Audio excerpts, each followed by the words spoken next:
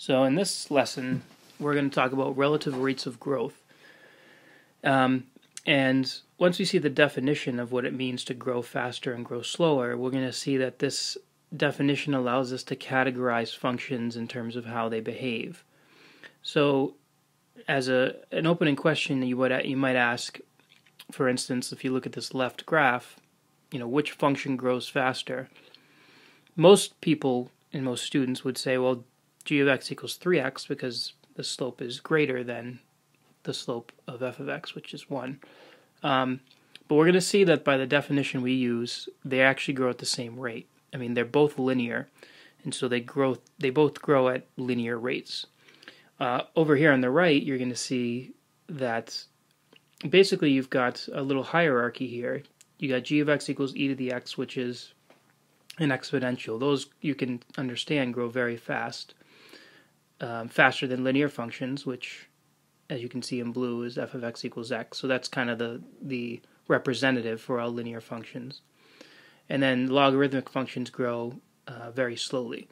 So they're all going to infinity, but they're going at different rates. And these initial questions here, which grows faster and which grows fastest, we're going to be able to answer once we look at a definition of what it means to grow. For a function to grow faster than another function. And it involves limits, which is why this follows off the heels of the L'Hopital's rule lesson. So our definition of growing faster or slower is written here. So it involves a limit. We compare the limits of the functions as x goes to infinity. So again, notice we're restricting x to be sufficiently large.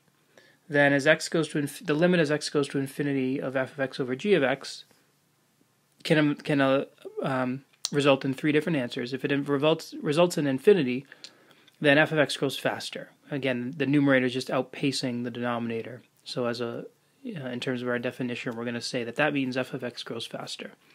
If it approaches 0, that means that the denominator is getting bigger faster than the numerator is, so g of x grows faster than f of x, or f of x grows more slowly than g of x. But if you end up getting a number, we say that they grow at the same rate.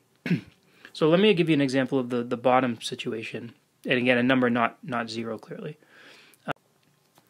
So let me give you an example of the bottom case. If you take, let's take, an f of x equal to x cubed plus x squared. And let's say you had g of x just equal to x cubed, right? So if we compare them, let's say we wanted to know which one grows faster. Then we take the limit as x goes to infinity of f of x divided by g of x, which is the limit as x goes to infinity of x cubed plus x squared divided by x cubed. And you can see that this is going to be x cubed over x cubed is 1, and x squared over x cubed is just 1 over x. And we know that this goes to 0, so this equals 1. So that implies that f and g grow at the same rate.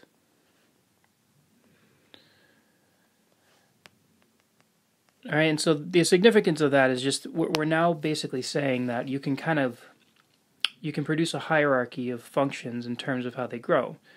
These are both cubic functions. It doesn't matter that you're adding this quadratic. They're both cubic functions, and we've just stated that they're essentially showing that cubic functions belong in the same category. They all grow at the same rate. They all grow like cubic functions. And it wouldn't even have mattered if I put like a 5 here or something, because that 5 would just show up here, here, and then ultimately here.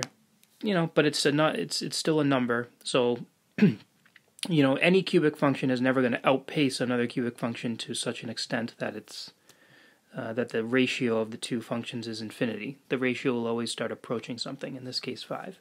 So again, quadratics can be grouped together, cubics, all polynomials of a certain degree can be. So that just kind of gives you a sense of why this definition might make sense. So let's look at an example here. This says, show that e to the x grows faster than x cubed as x goes to infinity. This tends not to be hard to do because now that we have L'Hopital's rule, it's actually just a matter of evaluating a limit. So if we look at the limit as x goes to infinity of this ratio, and again, note it doesn't really matter what I put on top. I just happen to choose e to the x. So this, if you plug infinity in, you get infinity over infinity, which means we can use L'Hopital's rule. So if we use L'Hopital's rule, well, the derivative of e to the x is e to the x, so you end up getting e to the x over 3x squared, which again is infinity over infinity. So let's just use L'Hopital's rule again.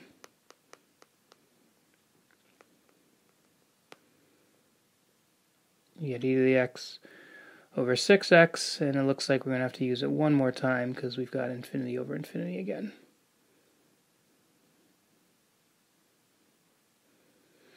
Finally, at this point we don't, because you have infinity over 0, which is infinity.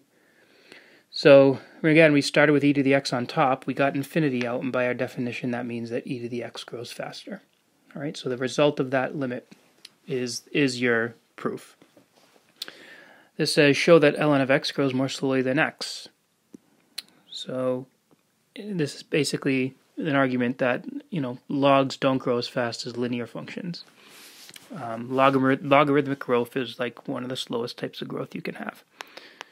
So we take the limit as x goes to infinity, and we'll take ln of x divided by x.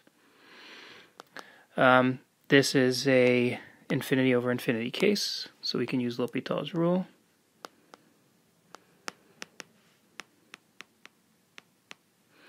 So this equals the limit as x goes to infinity of 1 over x divided by 1, but that ends up being 0. Since ln of x was on top, this proves that ln of x grows more slowly than x does. All right, so like the denominator is going to infinity faster than the numerator. And then we'll end with this interesting proof, I guess. It shows that all log functions grow at the same rate.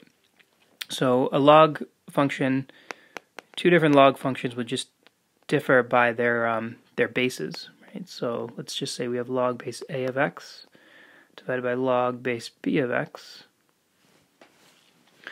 And so you can do one of two things here. You could either use a change of base formula, or we could just view this as infinity over infinity and take the derivatives. So, I mean, it is infinity over infinity. So let's use the calculus way. We'll take the derivative. We'll use L'Hopital's rule. So I know these don't come up as much, but the derivative of log base a of x is 1 over x times ln of a. And the derivative of the denominator is 1 over x times ln of b. And this can be simplified.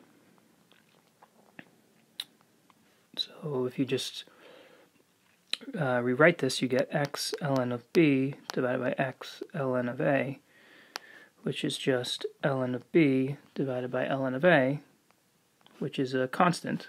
Right? It's just a number, which means they grow at the same rate.